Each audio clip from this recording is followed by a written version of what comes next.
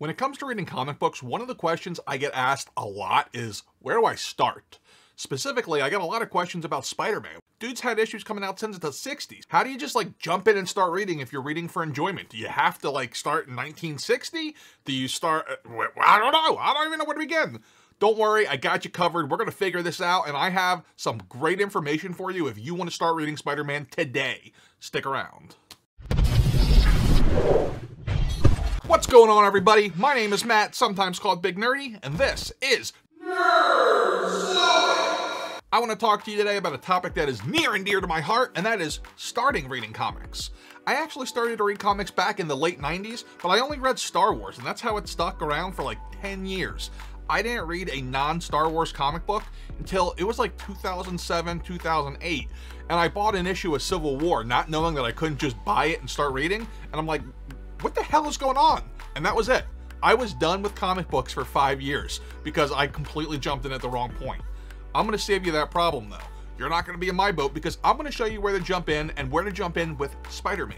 Now you might know that there's actually two main people who have portrayed Spider-Man over the years. There's Peter Parker, who's been around since the 60s, and then about, my God, almost 10 years ago now, Miles Morales was introduced, and he has been just skyrocketing in popularity. So a lot of people ask me about him, hey, I want to read about Miles. But for this video, we're not going to talk about Miles. We'll save Miles for another video. If you guys are interested, I'll make a video about how to go ahead about reading his books. Today, we're just focused on Peter Parker. Here's how we're going to do this. We're going to talk about some quick origin primers if you want to touch base on that.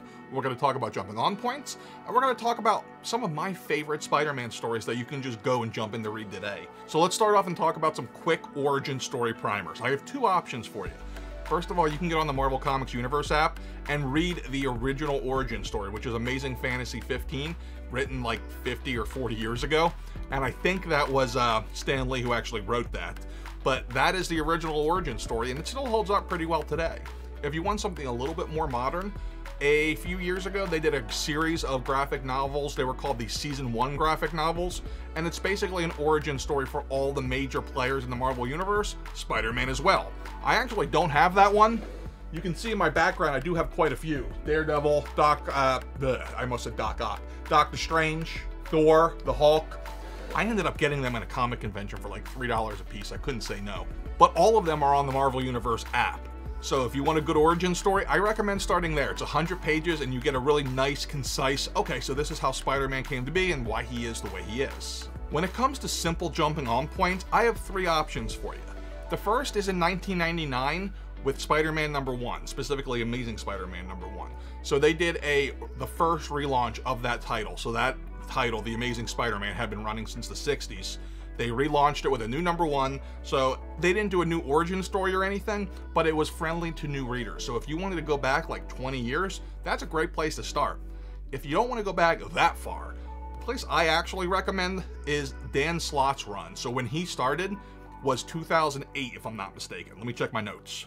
It was indeed 2008. So his first run was called Brand New Day. Really, really good story, and it really sets up the rest of his run, which went on for 10 years. It's the longest Spider-Man run in Marvel history.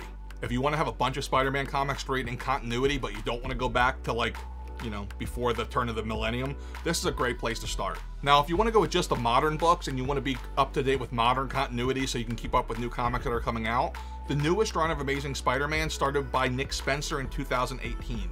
They're up to the mid-60s as I record this video, but I'm personally 40 issues behind right now. All right, now let's talk some crazy talk. Let's talk full reading orders. You want to read everything. I have two options for you. We're going to head on over to a couple websites here on the computer. The first one is comicbookherald.com, which has a bunch of different reading lists for comics. This is not my favorite site because it lists everything by book and not by issue so much. It's in there, but you have to look for it. Whereas the other site I'm going to show you is more set up to be used with the app. But if you want to read actual physical copies of the books, this website's great. You can head on over to it and you'll see, which is linked in the description by the way, all of the modern books for Spider-Man. This doesn't go back all the way, but it goes back pretty far. Again, this is if you want to be able to read in paperback. Now, if you want to read digital, I recommend going to comicbookreadingorders.com, aptly named. Here, we're going to go to characters and we're going to find ourselves Spider-Man, and boom, look at this. 963 issues. I love this website. Like, this is one of my favorite sites for comic books. If you go down here, you can see they break it out between single issues, and they have trade paperbacks coming soon. It's not up to date yet, but for single issues, this is perfect to use with the app, or you can go get the issues if you're a crazy person. One thing that you will see is that it actually breaks away from the main point for limited series right here, Kraven's Last Hunt. So rather than list that in, since that's a major story arc, you can just click it and boom.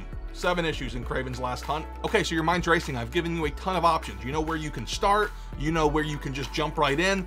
I'm gonna give you one more option here as far as Spider-Man reading goes. You could just pick random stories and read them. Here are some of my favorites. So first off, the night Gwen Stacy died, I don't know if I should call it a favorite, but it's a 2-issue run. It's 121 to 122.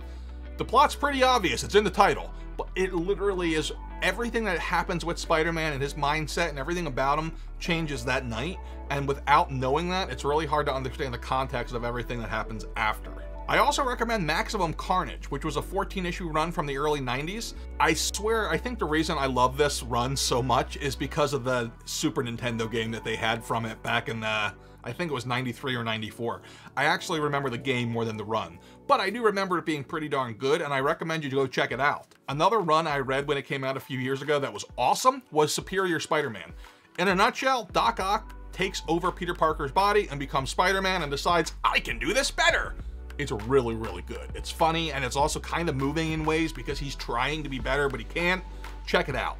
A limited run that you might want to check out, and I just read this about 2 weeks ago, was Spider-Man Blue by Jeff Loeb, or Jeb Loeb, I don't know how to say his first name. It's an older run from back in 2002. It looks at Peter's younger years when he first meets MJ and he's courting Gwen, and it's kind of awkward, the dialogue, specifically MJ's dialogue, but at the same time, it's like, huh. It's also kind of heart-wrenching because it follows Peter speaking into a tape recorder on Valentine's Day, saying things to Gwen that he never got a chance to say. So yeah, it's kind of depressing at the same time. Reading comic books is something that brings me great peace in this world. I find it infinitely relaxing and fun, but collecting comics has me very intrigued.